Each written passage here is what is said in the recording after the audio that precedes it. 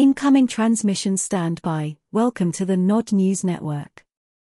The U.S. Space Agency admitted that unexplained phenomena may, however, pose a risk to airspace safety.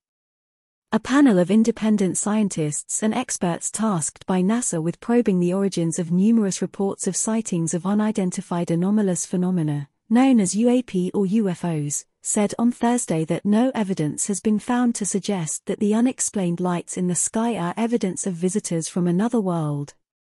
However, at a press briefing at the space agency's headquarters in Washington, D.C., NASA scientist Dan Evans admitted that the presence of UAP raises serious concerns about the safety of our skies and that it is of utmost importance to determine if these phenomena pose any potential risks to airspace safety.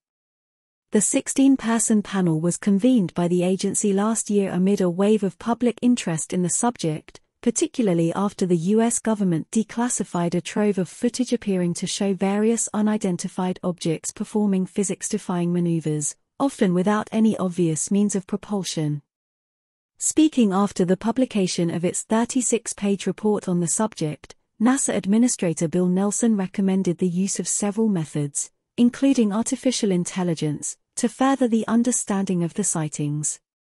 It was also announced that the new director has been appointed by NASA to oversee UAP research.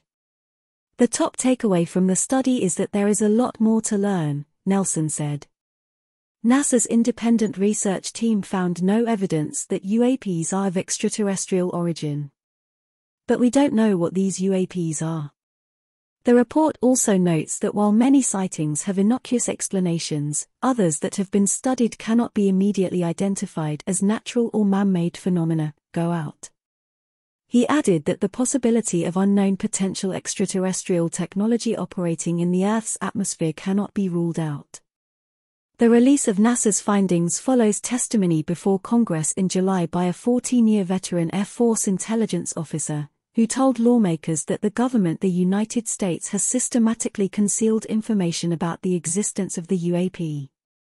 In his testimony, David Grush said he was briefed on the decades-long accident recovery and reverse engineering program during his career. He also swore under oath that the government owned planes of non-human origin and that biological products were recovered from crash sites. The report comes a day after Mexico's Congress was presented with evidence of an alleged 1,000-year-old alien mummy recovered from an algae mine in Peru. The journalist and researcher at the center of this claim has seen similar claims debunked in the past. This has been the Nod News Network, transmission complete.